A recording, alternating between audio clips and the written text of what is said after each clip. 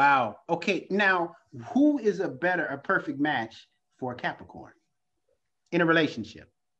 Well, the Virgo and Taurus, because they're earth signs, or Cancer, because it's the opposite. And opposites can attract or repel. Hmm. And what is the worst sign for the Capricorn as in a relationship? Now, this brings up an interesting thing. The worst, when you're learning basic astrology, would be Libra on one side and Aries on the other side, because there's forming this 90-degree angle of clashing intention.